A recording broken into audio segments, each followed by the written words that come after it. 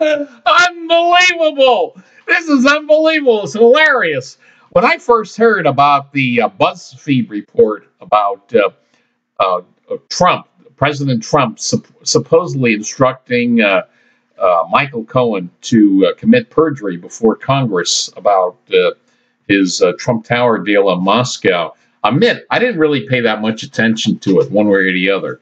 But just a little while ago, I came to this BuzzFeed report. This Mediaite report about the BuzzFeed reporter. Now, look, does this name sound familiar, folks? Oh, when I saw it, I just burst out laughing. I pretty much haven't stopped since.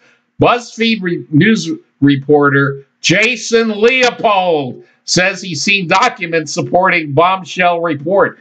Hey, anybody out there that's followed the DUmmie FUnnies, they're very, very familiar with Jason Leopold. Remember Fitzmas?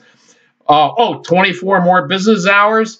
He was the guy, Jason Leopold was the guy that conned William Rivers Pitt of Truth Out into proclaiming that Karl Rove would be indicted within 24 hours. And that was picked up by all these news outlets. They went crazy. Oh, my God, Karl Rove is about to be indicted. In fact, it was so widespread that at the time Hillary Clinton was a senator. This is even way back. This is 2006. And she was a senator, and she was in Michigan at some sort of meeting, and they announced it went right on the news. At that time, they had Blackberries. It was announced on their Blackberries, and they announced it that Karl Rove was about to be indicted on this Valerie Plame case by Patrick Fitzgerald. Well, among the people that stood up and cheered, and there was a video of it, was Hillary Clinton. But let's get right to this about Jason Leopold. And I'm going to, of course, we know what happened with that. Nothing, absolutely nothing. There's William Rivers Pitt is still waiting 24 business hours for Jason Leopold to deliver the proof. But I'm going to get into a little more about Jason Leopold. But first, let's watch the video here where they're so happy at MSNBC, but they interview Jason Leopold. I mean, right there, that's tell you to stay away from the story. Candidate and his children, Ivanka and Don Jr., received regular, detailed updates about the Russian real estate development from Cohen, a deal Donald Trump hoped could bring him $300 million in profits. Cohen reportedly telling special counsel Robert Mueller the president personally instructed him to lie to Congress, saying the negotiations ended months earlier than they did to hide President Trump's involvement. Overnight, Cohen's lawyer, Lanny Davis, saying in a statement, out of respect for Mr. Mueller's and the Office of Special Counsel's investigation, Mr. Cohen declined to respond to the questions asked by the reporters, and so do I. With us now is one of the BuzzFeed journalists who broke this story, senior investigative reporter Jason Leopold, joining us on the phone now. Jason, thank you. And that's where the story goes south. As soon as you have Jason Leopold on it, it's not valid. But let's listen to for a little while to Jason Leopold. We know everybody that's familiar with the DUmmie FUnnies knows where this movie's heading, and we know the ending of it. But it's pretty damn funny. We call this movie a comedy movie. Thank you for being with us. Thanks for having me. Let me start with Rudy Giuliani's reaction. He is telling NBC News this morning, if you believe Michael Cohen, I can get you a great deal on the Brooklyn Bridge. What's your response?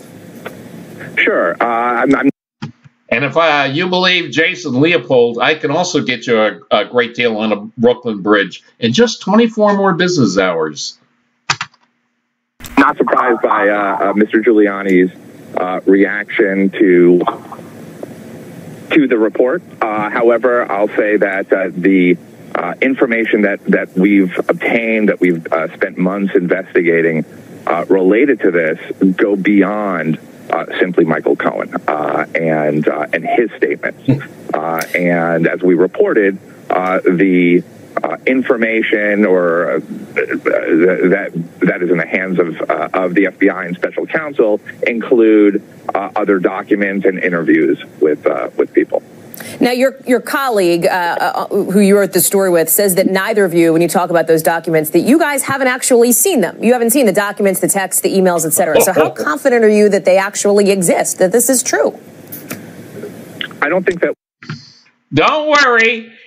Jason Leopold is going to produce those documents in just 24 business hours. Now, you can see where this is going already. We're seeing it right here on this Mediaite report. So let's just real quick go on it. BuzzFeed News reporters Jason Leopold. Oh my God, that's poison right there. Just stay away from that story. Not true, but okay. And Anthony Cormier have an explosive story out claiming Michael Cohen was directed to lie to Congress about negotiations to build a Trump Tower, Moscow, by President Donald Trump. The report claims Cohen told Robert Mueller about the president's order, corroborating other evidence reportedly in possession of federal investigators.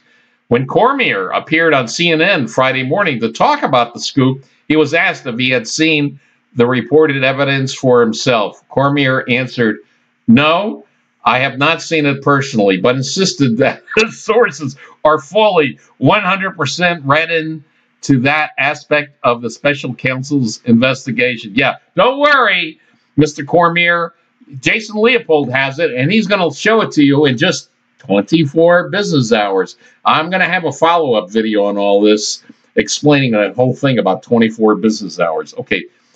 Cormier continued to defend his piece throughout the interview, even as Allison Camerota noted that his co-author, Leopold, has a history of false reporting. Yeah, understatement of the century.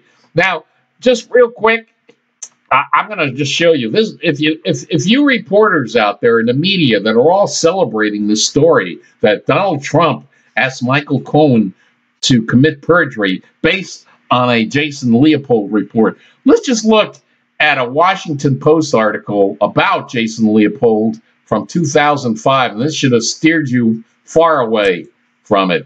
And it's by Howard Kurtz, and back then he was the Washington Post staff reporter. It says, "Subjects Challenge Derails Reporter's Book Project." And it was from March 9th, 2005. Just the first two paragraphs I'm going to read here. It says, "Jason Leopold got a journalistic black eye 3 years ago when Salon retracted a story the freelancer had written about a Bush administration official saying it could not authenticate the piece. Now, the former Los Angeles Times and Dow Jones reporter has written a book, Off the Record, that criticizes journalists as lazy. Oh, and by the way, Leopold says he engaged in lying, cheating, and backstabbing, is a former cocaine addict, served time for grand larceny, repeatedly tried to kill himself, and has battled mental illness his whole life." So, hey, all you liberals out there, outside the media, in the media, they're celebrating this report. Just remember who the source is, and everybody that knows the DUmmie FUnnies knows exactly where it's going. And by the way, you know who else knows where this is going? Dummies themselves. Here, this is from today, and they're starting to worry. It says Jason Leopold is the co-author of the BuzzFeed article everyone is talking about. And then more info coming in 24 business hours. They know you can't trust anything Jason Leopold reports, and yet this is being swallowed whole by the media. Now, I'm going to come back in a little bit with a follow-up video. We're going to go into that episode about Fitzmas and Leopold in 24 business hours, so people out there have a better understanding of it. And by the way, this resulted in possibly one of maybe the funniest DUmmie FUnnies of all time. So I'll be back with the follow-up on what exactly transpired back in 2006, May 12th, 2006. That's, by the way, in case you don't know, it's William Rivers Pitt Day. And now we'll find out exactly why in just a little bit. But for now, I'm going to put this up. It just as a warning to everybody in the media. If you have a half a brain, you'll find out where Jason Leopold is coming from.